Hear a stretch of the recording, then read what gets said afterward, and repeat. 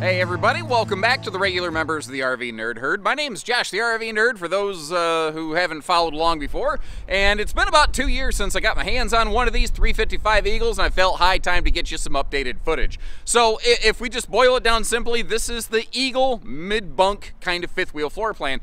And it certainly can work for families. It can certainly work as a bunkhouse. And one of the really interesting things about it is it provides 4 completely separated potential sleeping spaces. You have 3 primary. You have your front bedroom, which is a queen or a king bed. The queen actually gets side stands, which is cool, and it has stackable washer dryer prep now, which is something this didn't used to have.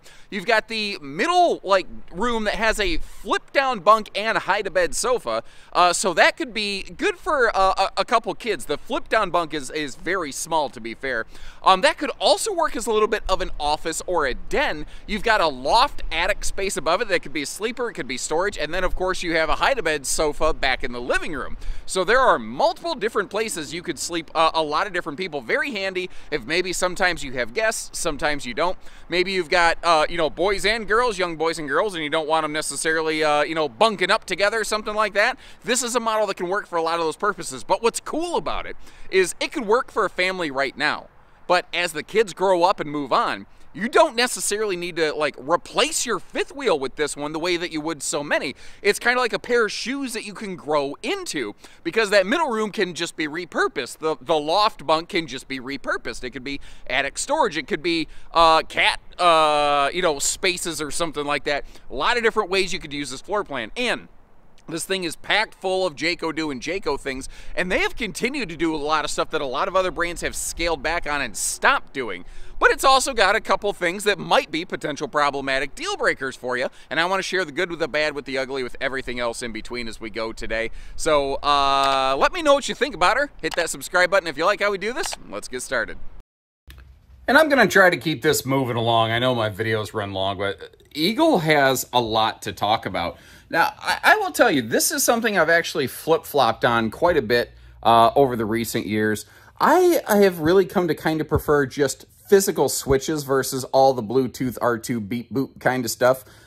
But I do like the BM Pro system because it does still allow me direct access buttons to things like awnings, slides, lights. Main everyday use functions are right there. You don't necessarily have to go Bluetooth with them. Now, the decor here, obviously lighter and brighter. Now, the furniture looks almost graphite black, and that's a result of the sunshine barreling in through that. You'll actually, the furniture and the woodwork will almost look like the color changes depending on how close or how far I get from it with the camera that I'm using.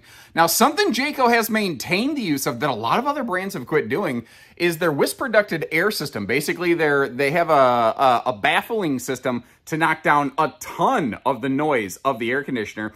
And I think Eagle was the first in this class and category to standardize dual 15,000 BTU dual whisper air.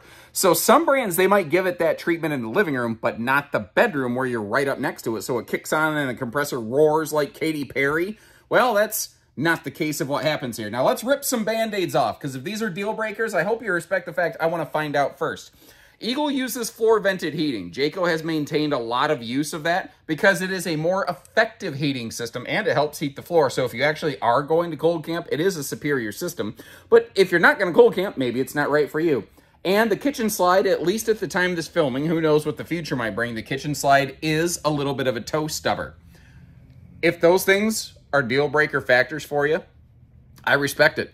There are certainly other things, like whether it's, Grand Design, say like Reflection, your Brinkley 3610, some other things with a similar layout that won't have those kind of features.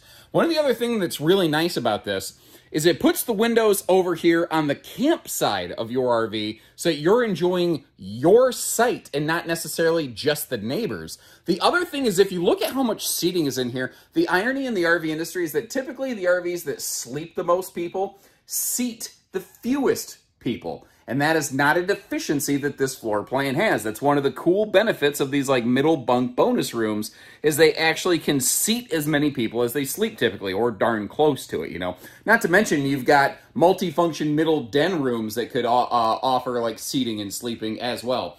Now, you've got the nice side stands on either side of the sofa there. And I love the location of the household and USB outlets. I think that they're right where you, generally speaking, want them. And notice how all the windows open for airflow. They've done a very good job of that here, making sure the air can really kind of, you know, float around and be comfortable. When you are at the theater seat, this is definitely Boardwalk and Park Place for the Maxell tapes kind of viewing experience. Remember that old commercial where the dude was getting blown away by the stereo system and his butler's like, "The usual, sir." We've got the Tootsie Toaster down below. And you might notice the JBL sound system. They've put a little money into making that a little bit better sounding kind of thing.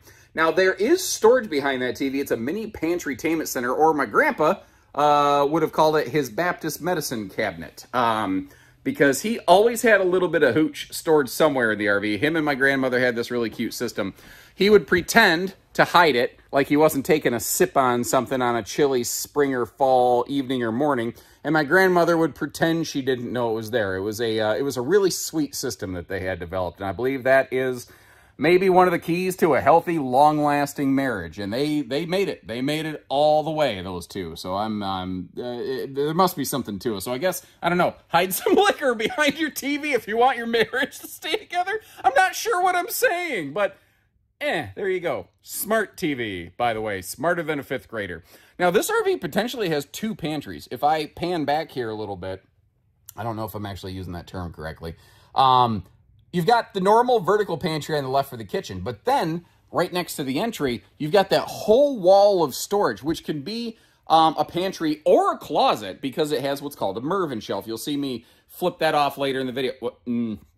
Nope, not flip it off. You'll see me flip that later in the video. Oh no, I just noticed something I don't like. I will double check when we close the slides. I think that converter might be blocked by the living room super slide. I'll have to take another look at that. I may have an idea of how Jayco could potentially avoid that. We'll get there later. This RV has a drinking water system. When I open all the storage in a few minutes, you're going to see what looks like a Culligan jug under the sink. Well, you flip this little switch down here, and that little guy suddenly becomes its own freshwater, you know, dedicated, kind of, because this refrigerator doesn't have a, you know, water dispenser. Basically, the RV has one built in, which I think is an interesting workaround. That is a 12-volt DC compressor fridge, by the way. And look at this. They went straight, like, you know, GE microwave. They went GE oven. And that is a large and in charge oven. That is Charles in charge kind of oven right there of our days and our nights. Anybody remember that show? Anyway, entry door has a full window. Doesn't include a factory privacy shade. It's not hard to add. It would be nice. Now this thing right here, this is kind of the, it's a bit of a dinesque. It's a dining table, desk, wombo combo, and it can do a couple interesting things. One of the nice things, though, is they maximize the windows around it to really give it nice big looks and feels. If we take a look at all the different functions of this sucker, first of all, the table can extend, and it does come with a pair of fold-away guest chairs. So if you do want to wrap 4 people around it very comfortably, you can. By default, it's a great 2-person diner, but it can rotate very easily and lock in place 90 degrees. And when it rotates, it locks also in place, so it's very stable. Not every one of these dinesque things in the RV industry is really sturdy when you rotate it. This one is. So if you don't need dedicated dining space, like if you just tend to eat off a dinner plate off your lap, which is what I tend to do quite a bit, this could work for you. So I'm going to call it like your home away from home office. Although this RV with the middle bunk bonus room, in a sense, kind of has another way that you could accomplish that same thing. Now, one of the cool things on these is that you'll see a lot of power outlets that are very easy to reach, and a lot of them have this little white sticker on it. If you get up close and personal to that, you will notice that it actually has a little sticker indicating that it's inverter prepped. There's a lot of inverter prep that goes into this. The base version of an Eagle is inverter prepped only. When you get to more advanced solar packages, or if you choose to add an inverter, a bunch of different outlets in this thing could be live powered off batteries. So if you are going to do some Walmart parking lot boondocking off-grid kind of functionality, this is potentially something that could work for you. Now, it's, you know, your generically sized sleeper sofa on the back. You do have a wall hugger theater recliner over there, and a lot of people ask, where can I get those little swivel stands for the recliners? I don't know if Jayco has some kind of exclusivity or patent pending or what, but basically they seem to pretty much be a Jayco thing. Any other manufacturer that's using them is kind of getting them through Jayco, and that's exactly what we can do. If you want a set of those, call our parts team, and we can get you a set of those little swivel armrest mini table kind of solutions right there. You obviously probably noticed, but it's worth mentioning, they are not doing any carpeted walkable flooring in these. Up in the bedroom around some structural stuff, you will see a little bit of carpet, mostly out of the way, but nothing that you're going to walk on. All of your walkable spaces on these are carpetless. And I do like how the slide floor and the main floor matchy-match. I think it just gives it a very nice, good look here. Now, one other thing to mention, because that TV could pivot, it could also pivot back to face the, you know, like entertainment center. And again, push button easy on off solution here. Although if you want to, you can still individually switch on lights, and all these different light fixtures, they do have dimmable functions on those, and you can do that right from your phone if you do want to get the Fancy Pants app. Now, I shot myself in the foot trying to conserve battery power here. I didn't turn on the lights. Let me fix that. You may have also noticed how that bunk suddenly magically changed. Jayco's very cool and consistent about their bunk ratings. Any single bunk like this will be 300-pound rated. Any double bunk will be 600-pound rated. And if you notice, they have this handy little move bunk, get out the way, easy catch and latch system. Now, the upper bunk is on a bit of an angle when you do that, but as tall as I am, I've sat at that sofa and I don't have an issue. And this is what's kind of cool about these RVs, is that this model can be a family model, and it can work very, very well. But if you need a daytime den kind of space or an office, well, it could do that too. Or what if it's a rainy day or something like that? Well, obviously, you know, you've got your, you know, all your sleeping space, but it can convert, in a sense, into a second living room. And then straight across from it, we have, you know, the handy storage space right here, and potentially desk space. So this is dresser space, desk space. It's a couple different things depending on what you want to do with it. But you may have noticed how the overhead cabinets there, those were not strutted. Those were not self-supporting. So it just depends on what you want to do. Now, that little shelf right there, that is deep enough for a laptop. I don't know that I don't think you're going to have room for a laptop and a keyboard, but you would definitely have a jumbotron of a monitor potentially right in front of you right there. And I like that indirect light above those cabinets. One, it just helps the whole room open up. But two, it could act like a little bit of a stay away monster kind of light, because all I know is that sometimes when the lights go out, I get scared. And in case you're curious, yes, you have a heat vent in the floor here into the middle room, and you do have a air conditioning vent ducting air down into this room, because otherwise, with this having no peekaboo door, you know, where you can see over the top of it, it would be a bit of a trick. Now, working our way around here, I prefer it when the steps to the upper bunk are on the upper deck, because it's a shorter ladder for the kids. However, if you look at this, the ladder does open a fair way right into the hallway. So you're going to want to be kind of conscious of that at night. You know those little stick-on LED lights? I would probably slap a stick-on motion LED light right over here just so I could better see what I was doing around the stairs. That would be something that I would do myself. I will also say these are not really barefoot friendly. Now up here, this is, you know, you're going to call it a loft bunk, but I bet if we did some polling, and anybody who owns a middle bunk bonus room floor plan, leave us some comments, please. Do you use this for storage or sleeping? And I bet more people use it for storage than anything else. They are using 2 individual bunk mats up here. This is going to be 600-pound sleeper rated. Obviously, you could use this for cargo. So if you get these out of the way, you actually have some decent cargo headroom. But I've seen people say, well, that's my little cat haven. I put my, you know, various things up there for the kitty. Yeah, I could see that working. You know, obviously the cat's got to get it up here at some point, but cats are generally pretty good at getting up and into things, especially when you don't want them to. Now, they are still doing their backlit morning mirror. Nope, wrong light. Sorry about that. Backlit morning mirror. Nailed it first try. And then, of course, we have our main ceiling lights. They got rid of the little bat blue light for nighttime use in here. I think that it might have been something that was potentially irritating some folks' eyes. I'm not sure. This bathroom arrangement has become like the default bathroom arrangement in fifth wheel RVing. And I think for good reason, because it just generally does the trick, and it does it very well. Now, they do a true pocket door over on the left for privacy, which means they have a dedicated space for the old butt nut controller right next to you right there. And they do a heat vent in the wall in the bathroom, so you don't have vents in the floor by the toilet, which is very good in case you're playing the Game of Thrones and encounter some Peter sprinklage. Hopefully you get the joke there.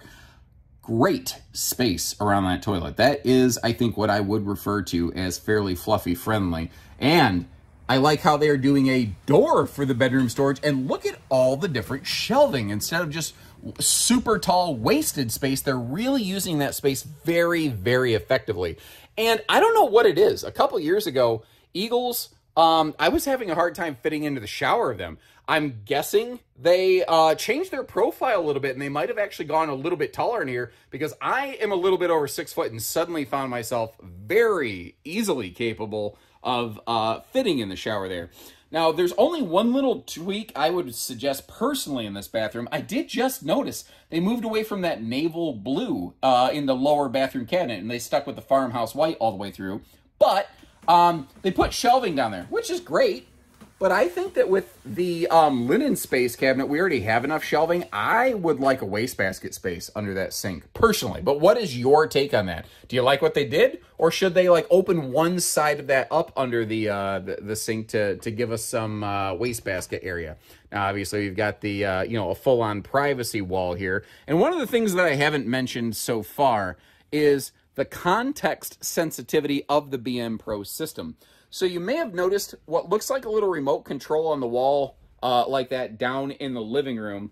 And you'll see one actually in the bedroom headboard and then another one over here. They all do a little different thing depending on where you are in the RV. And they're little miniature versions of the big control panel that we have, in the main hallway. So you still have switches, which is nice. You don't have to Bluetooth everything. FBI listening device, by the way, also known as a thermistor. It is checking the temperature in the RV, telling the unit if it needs to kick on the furnace or the air or whatever. Now, both sides of the bed have inverter prepped household outlets, and I want to tell you, they have not done the cheapest backbreaker death wafer they possibly could here from the factory level. We are looking at the 70 by 80 king option. You might notice how the decking, I purposely left it sticking out a little bit to be easier to see. The decking sticks out further, so the bed base and storage under it is queen size. And if you get the factory queen, you actually get some really nice side stands built right in the slide box. I almost kind of prefer the queen in these, but kings really still become very popular. But what I was getting at, that mattress is not the worst. Like, before I just auto-pitched it, I might try to use it or put a little foam topper on it or something a couple times. That's just me, though. Let's get that bed up and take a look at all the storage in here. One of the other neat things is that this does have that full front closet, but it also has basically like side-by-side washer-dryer prep, which is kind of cool. Now, when we flip back into main video mode, if you're light sensitive, you might want to look away. I don't know what's going on, but my camera's flickering. Usually that means that the dimmer switch here in the bedroom is down a little bit. My camera does this weird wavy bar thing on the screen when that's happening. So before I go giving you a migraine or something, look how flippin' tall that dresser is. Holy cow. I'm going to bop this thing into road mode and fix the lighting. All right, now road mode here. That 80-inch long residential length bed comes right up to that dresser, but it's not smashing anything, so I feel pretty good about that. Bathroom lights are off currently. I'm operating on some very limited battery power right now. I got called away from recording this video, not that you can tell that while I'm recording this, but I accidentally left my battery on with all the lights screaming, and although this RV does have a 200-watt solar panel, that's not necessarily enough to leave everything running, especially when I accidentally left the 12-volt fridge running. So, going down the road, you can get up into the front bedroom, but I don't think that slide system, a Schwintek slide system, is rated for you to occupy it while it's retracted.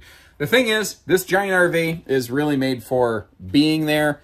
It's far less functional for getting there. You know, one thing that is nice is you can leave this middle bonus room door open and still close the slide. Some of them you'll actually crush the slide fascia or the door or something. But as I mentioned earlier, when the super slide over here closes, it could be a little bit problematic. Potentially, you know, I don't think you can squeeze your way through here. And if you blew a fuse, I think you might be able to reach through there and get to that, but man, that's not easy. And I have no idea when this video is going to release. Probably, if I had to guess, sometime in June. But at the time I'm recording this, it's sometime in April, and we're getting ready for our big annual open house here at my Coldwater, Michigan hometown store. And sorry, I saw something shiny, which is actually more related to what we're accomplishing today. Look at the size of this front awning. Like, holy crap, man, Gall the Batman. That is, it's even got a center support on it. Now, here, I'm going to teach you how to fish on something. If you like these tips, I don't know, hit the like button, or don't. I can't tell you what to do. When you see an awning that has a center arm support, like one of the nice things about awning is being able to sit outside when it's a light, drizzly day. But if the awning is actually big enough to have a center support, the fabric can bow down enough that the water won't always properly run off. So on any sort of rainy day, if you have an awning with a center support, it really is best practice to put that sucker away. Now, just because of how we're parked next to this wildwood next to us here, next to us, I'm saying that too many times. Let's start at the slide out. First of all, windows on the campside where I think you want them. We've got the second awning mounted right on the slide. You see the 2+3 sticker there, indicating Jayco's warranty. They've got about double the warranty of most brands. Some brands will put a big 3 on the window or something like that. That's a 3-year structural. Jayco has a 3-year structural. They also have 2 years of warranty instead of 1. So it's just some of those extra things that they're doing. They have a good focus on tires, reliability, and running gear down here. Like you've got your Moride CRE 3000 rubber shock dampening system, the 87-mile-an-hour rated Goodyear tires. Like a lot of brands, they've swapped over from the old style fold over handle to the fold down handle so that the handle can't be folded over the door, which is probably why they call it the safety rail system.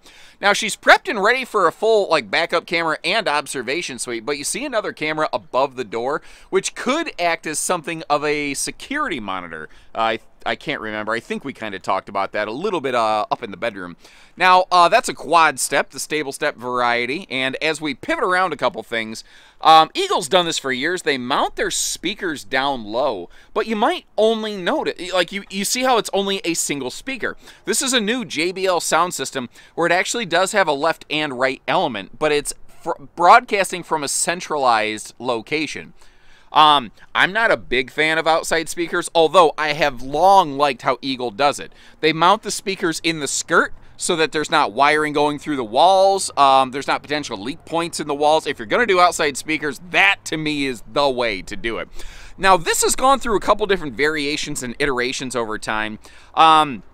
If we want to call it a camp kitchen, if we want to call it something else, whatever you want to call it, this used to have like a little wet bar. It used to have like a little sink built right in here, and what they kind of changed it into is like a little bit of a charging station. Now, we do still have hot, cold outside utility water here with that little garden sprayer hose hookup, but they've expanded on what they're doing with their J-port system, and I'll tell you, I gotta love-hate on this. Like, I try not to be a person who's always like, everything I look at is the greatest and the best. To me, that's really stupid and insincere. There's cool things about a lot of RVs, certainly. I do tend to be pretty positive, but they let you kind of pick the cooker you want. A lot of factory-supplied cooking solutions aren't always great. Now, you can certainly get like a griddle type thing from Jayco, or it's not hard bolted onto the RV though. If you want to replace that with a Blackstone, or if you just don't want it. If you just want a handy little outside prep space here, that can work for you. Now, in a sense, it does still have a sink, but it obviously isn't plumbed into anything. You're gonna have to kind of catch that gray water and dispose of it properly. And you really shouldn't just be flipping gray water on the ground at a lot of places. A lot of facilities don't appreciate that. And that's not a criticism, I certainly understand. Magnet holdbacks, slam latches, pretty common fare for big fifth wheels nowadays.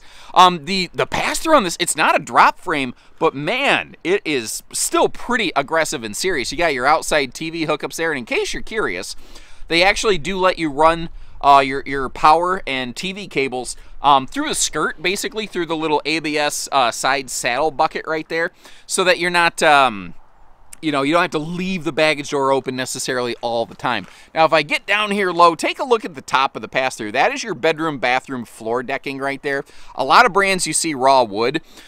Some brands, if you're lucky, you see what I call hot dog paper, where it's a single layer foil. Jayco has, for geez, so many years, used the double-sided radiant barrier layering, whether it's the belly, the nose, the roof, or the entirety of the upper deck, to give you a little more thermal consistency on these. And I am liking the look of these. To me, it looks sharp. I like how they've moved away from like the Nike Adidas swoosh style things. Now, there's an interesting thing with Eagles. I can't remember what it's called. I think it's called like their dry camp package or something. But you can get this generator prepped. And when you do that, your 30-pound propane tanks will actually jump up to 40s. So you can get up to 40 pounds of propane, or pardon me, 80 pounds of propane on this. And you can get it gen prepped. But they don't actually offer a generator on Eagles. They haven't. I've always been a little bit surprised by that. But because the thing with an Eagle, if you really look at this, it does a lot of the really important stuff that a higher dollar thing like a North Point does, but it does it a little bit smaller, lighter, and a chunk less money. I'm not saying they're equivalent products, but there's certainly some overlap on a Venn diagram right there. And you know, if you look at this, you're like, man, I think I could get by with that Eagle. Well, you know, I'm not sure you're necessarily wrong, but you're like, nope, I got to have a generator. Well, Eagle can do it. That's my point. We do have a stinky slinky sewer tube down here. Underbelly's and forced air heated, insulated, and closed, obviously. I think I already mentioned the radiant barrier. You may have noticed the tankless on-demand water heater. This is one of the few black eyes I personally find with this floor plan. It is a single-headed sewer monster, so it's not the multi-headed poop hydra, but the one outlet location is actually buried under a slide. However, if you're at a site that has on-site sewer and you get that hooked up before you open your slide, all of your...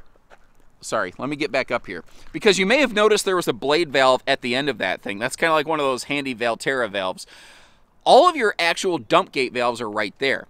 You just have an extra cutoff at the termination point, which can be really handy at the you know, the sewer station potentially.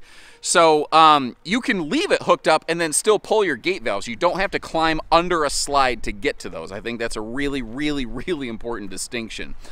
Working our way around, basically every window you see opens for airflow, except I think the only window on this that doesn't open for airflow is just the window in the entry door. We've also got a 3,000-pound towing hitch back here with a 300-pound vertical limit, safety chain hooks, and a 4-way wiring harness.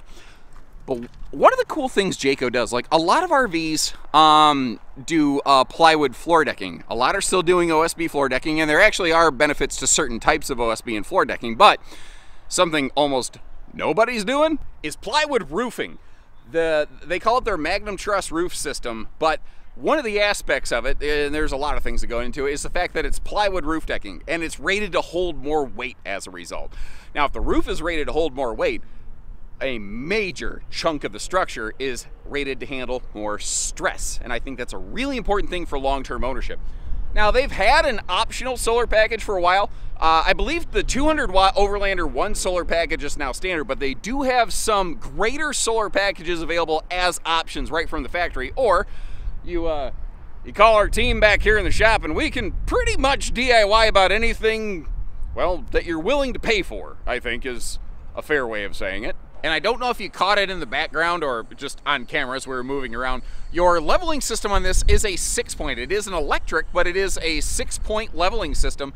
And your slide outs. Your bedroom slide is a Schwintek. Basically everything else they have since updated to be rack and pinion. There were some Eagle floor plans that could potentially have 3 different slide systems on them, and they've tried to kind of be a little more consistent in that regard. Also understanding that a lot of people prefer rack and pinion slides because they tend to hold big heavy weights really well, so they're gravitating toward that, as I think they should. I like that they're doing that. Now, if you like what you see, or if you want to see what else might be out there, it's a little bit similar, take a look at the links in the video description, check pricing and availability on this, or see other similar models. And until next time, let me know what you think, and thanks again for tuning in. Take care, stay safe, have fun, and happy camping, everyone.